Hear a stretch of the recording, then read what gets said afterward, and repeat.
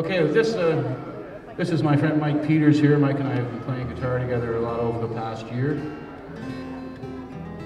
And I've been going around and interviewing, talking with people and collecting their stories and writing songs about their stories. So I was just out a couple of months ago to see a lovely lady out at the Gillis Lodge in Belfast, and her name is Hattie Hughes.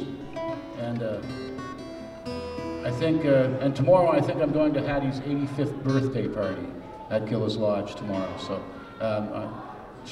her daughter phoned and invited me. I was like, of course we'll be going out to Hattie's 85th birthday. So when I was talking with Hattie Hughes, she told me a story about from when she was a child. Now remember, Hattie's 85 now, right? So she told me a story about when she was 3 years old, her mother died suddenly, just from an illness, and she was left with her 3 brothers and her father. And apparently, her father was a good man, and he looked after the kids, and made sure they had a roof over their head and had food, and he really loved his children. So, but at the time, there were some people from Family Services who thought it wasn't appropriate for a single man to be raising these 3 or 4 children. So they were planning to come and take the kids and have them adopted out, probably off the island. So Hattie's father told them, that these folks are coming and they want to take you kids and have you adopted. You probably end up down in Boston somewhere, and we'll never see you again. You'll not ever get back to PEI, and you won't see your brothers and sisters or anyone ever again. So Hattie told me this story as she's telling me, and then she said her father told the kids that if they didn't want to be taken by Family Services, that they better go hide in the cornfield. So the kids did that. They went and hid in the cornfield, and Family Services never did manage to take them away from their families. So Hattie told me this story, and I didn't write anything down because I just met her and I thought it would be rude to be like taping her or something like that. So as I got home, I went, oh, I have to remember everything she said. So this is a song. I took it out. I was out I guess about a month ago, played this for Hattie, and I went through every line of the song with her to make sure she approved of every line. And she said it was wonderful. And then I asked her what I should call it, and she asked me to call the song Hattie's Prayer. So this is for Hattie Hughes.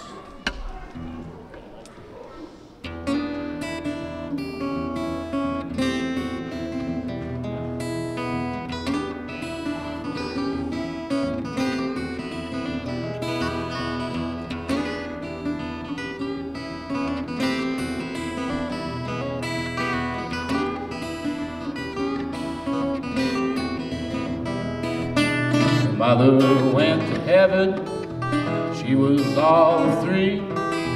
Didn't know what would become of the other kids and me. Father was a good man, worked hard every day, cared for all his children, and every night we'd pray. Thankful for food and clothing, a roof over our heads, so we paid attention when our father said, you best go hide in the cornfield, you wanna stay with me. You best go hide in the cornfield until those people leave. You best go hide in the cornfield if you wanna stay with me. You best go hide in the cornfield until those people leave. Well, Sister Mary Henry is coming here today to take all your children for adoption far away. He knew our daddy loved us, he was always kind. He knew that he was worried about what these folks had in mind. No, they never managed to take us away. Now I'm in my 80s, can still hear my father say, Best go hide in the cornfield. You wanna stay with me? Best go hide in the cornfield until those people leave. Best go hide in the cornfield if you wanna stay with me. Best go hide in the cornfield until those people leave.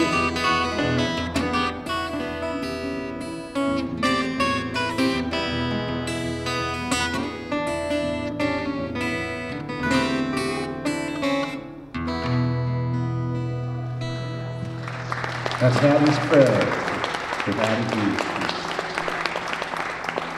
And just a short while ago, well, start of the afternoon here, Stella Shepherd here was telling you about Darky's Hollow. So it's quite a story. And actually, in listening to Stella's story, a friend of mine, he said, "Oh, back in the when slavery was still in existence here on the island," he said.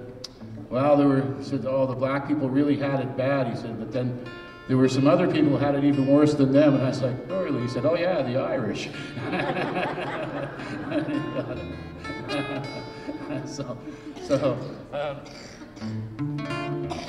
So we thought we'd take this song. I had a chance to play this about 2 months ago out on Vancouver Island in Victoria. I was out there for an arts conference and got to play this song. And it was really cool at the concert.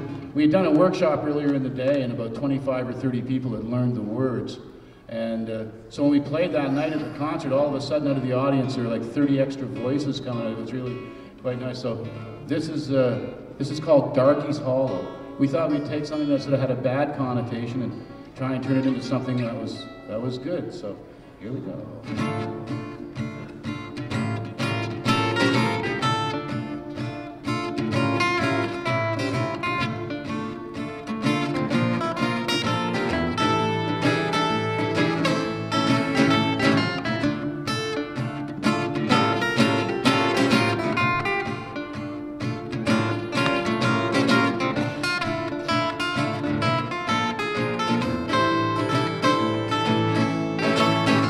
Traveling from Cardigan to Charlottetown, find yourself out after the sun goes down. There's a place that you can go, Darky's Hollow on the 7-mile road. Darky's Hollow on the 7-mile road. Darky's Hollow on the 7-mile road.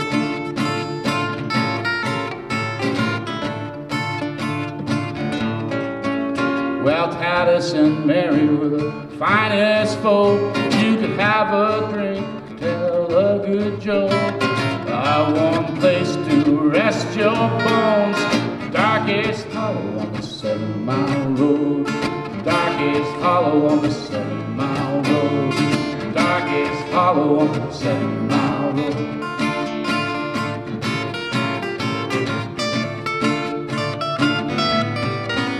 Well, times were hard, they made it through. Here we are tonight. The color's been washed out of me, but the history lives inside. Darky's Hollow on the 7-mile road. Darky's Hollow on the 7-mile road. Darky's Hollow on the 7-mile road.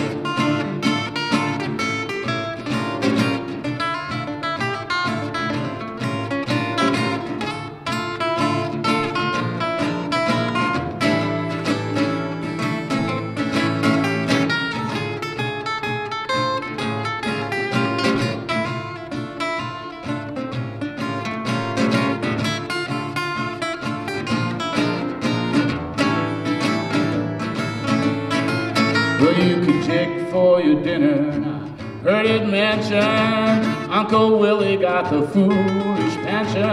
The music will make you want to sell your soul. Darky's Hollow on the 7-mile road. Darky's Hollow on the 7-mile road. Darky's Hollow on the 7-mile road.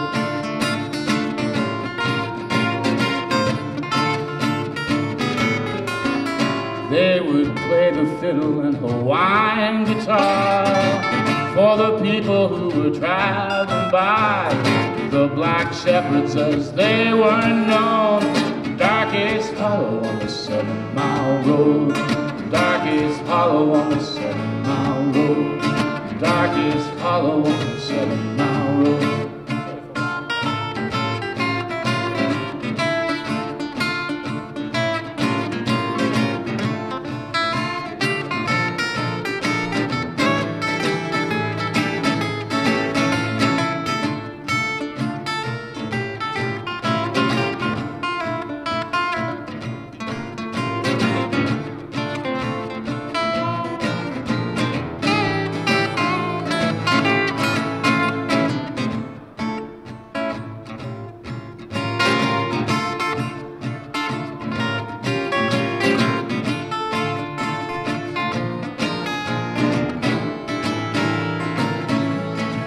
You could jig for your dinner now. Heard it mentioned, Uncle Willie got the foolish pension. Music will make you want to sell your soul. Darkest hollow on the 7-mile road. Darkest hollow on the 7-mile road. Darkest hollow on the 7-mile road.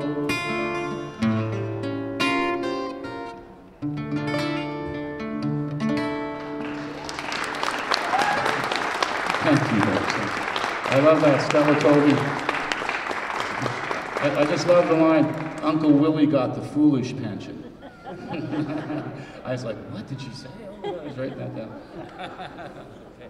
Well, this next tune is a song, another story from PEI's history. I've got I recorded an album of about, I think about 10 songs. An album called The Old Stock a couple of years ago. And so I've just been collecting more and writing more songs, so I'm going to record an album. Once I feel like it's time to lose more money, I'll record another album. So there was a boxer here in PEI, and his name was George Godfrey. He moved down to the States. He was down in Boston. He opened up a gym, and he taught lots of people to box down there. And he himself was quite a renowned boxer. He was good enough that he wanted to fight the great John L. Sullivan, who was the white bare-knuckle boxing champion of the world then. And John L. Sullivan was if you ever see a picture of him, he was a big brute of a man, and I wouldn't want him hitting me. Back then there were race laws. The White League weren't allowed to fight with the black fighters, but Godfrey had earned the right to fight Sullivan. So they set up a fight, and I think Sullivan's team probably had the fight shut down because the police came and shut it down before they even got in the ring. But that was to save John Sullivan's good name, because people were saying he was scared to fight Old Chocolate, as they were calling George Godfrey then in his later years. And I think Godfrey wanted nothing more than to knock the stuff out of that guy. Right? So this is a song, it's called Old Chocolate, the song.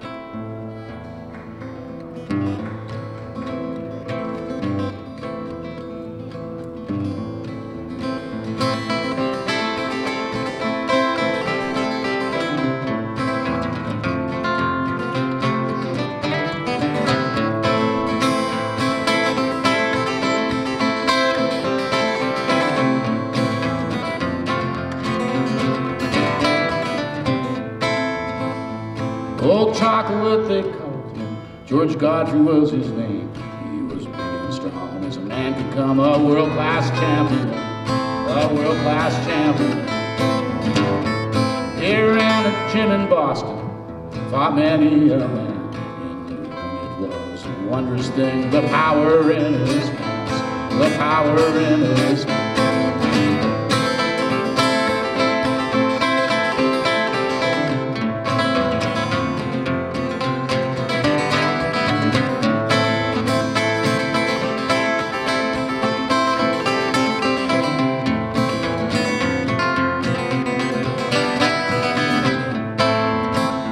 Well, George was fast as lightning, bare knuckles hard as steel. He made his way through the ranks to the great John Sullivan, the great John Sullivan. Big John was the best boxer in the world in his day. He refused to fight the chocolate was scared of him, they said, was scared of him, they said.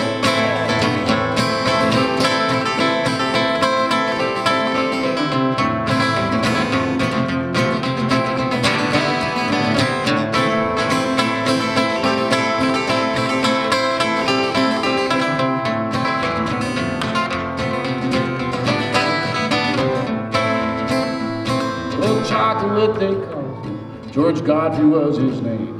He was big and strong as a man could come, a world-class champion, a world-class champion. Back then it was forbidden to cross racial lines. Police shut him down before the first round to save John Sullivan's name, to save John Sullivan's name.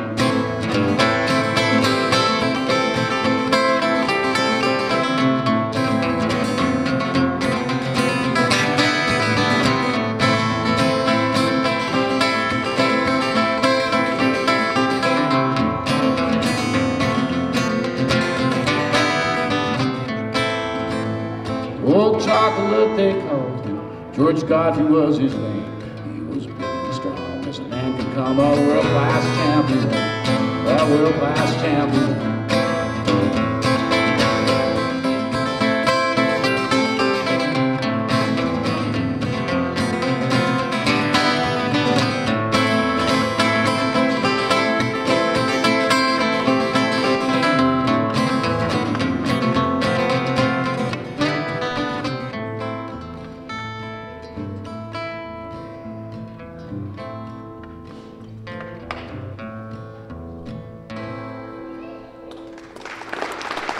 All right, thank you, folks. Thank you. We're going to do one last song here. And I wrote this song quite a few years ago and just started working it out again in a different key because I can't sing that high anymore. So, so I had to lower the key. And this is sort of a song about children. And I wrote this song about a little girl that was in a treatment center. I used to work in a treatment center for the Salvation Army in Calgary for a bunch of years. And there was a little girl, she was just a beautiful little girl. She was in the center, so I wrote this song about her. And then I was out in Calgary playing gigs a couple of years ago, and I walked into this bar in the middle of a Saturday afternoon to start our set, and there she was, sitting in the bar. So I went up and told her I had written this song about her and I wanted to play it for her. Well, the whole place went quiet. You could hear a pin drop, and she just sat there and cried, which was the response I was looking for. So, and this is a song for children. It's called Little One.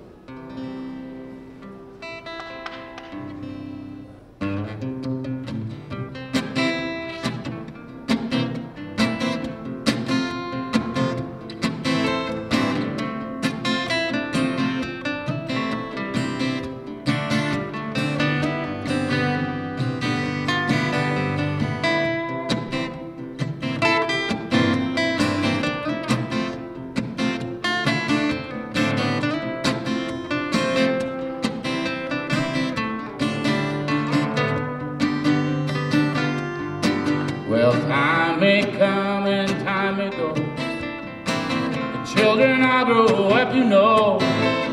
Some grow fast and some grow slow. Well, I guess that's something we all know. Well, all one short, fat, and lean, and every kid that's in between needs a home and family, and not to be forgotten. But hey, little one, let's go outside.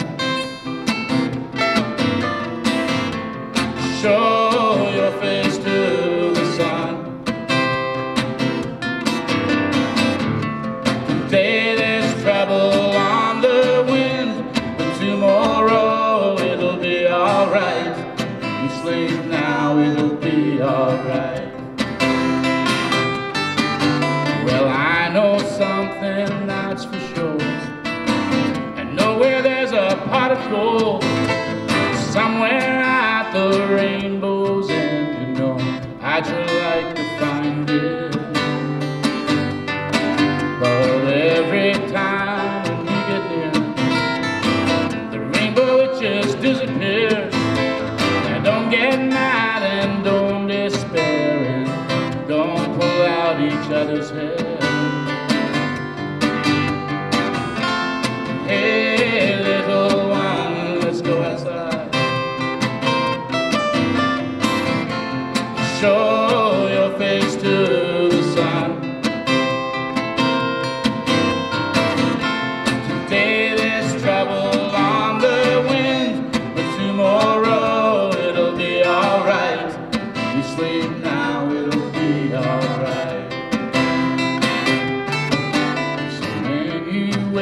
up in the morning.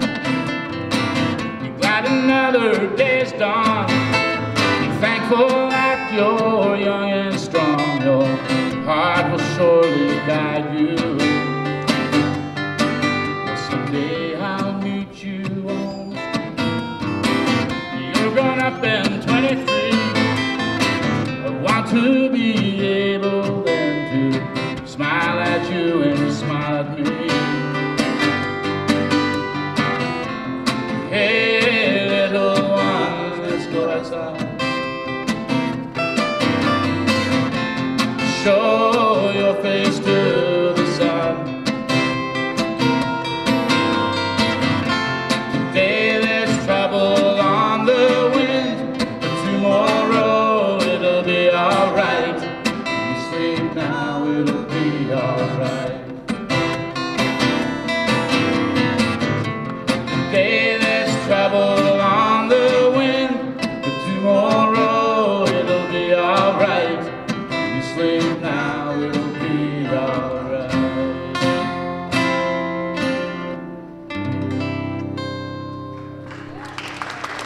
Thank you, folks. Thank you very much. Basically differences and what makes people human, and it's pretty short, so yeah.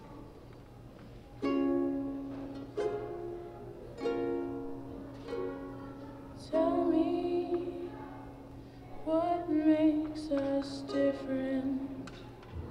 Is it the color of our skin or the places we have been? Oh, just tell me. Tell me, do you like the way you're treated? Do you walk with fame, or do you walk in shame? Oh, just tell me.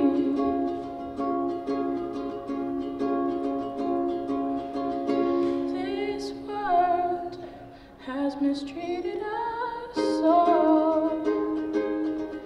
We need to keep on standing tall. We need to keep on keeping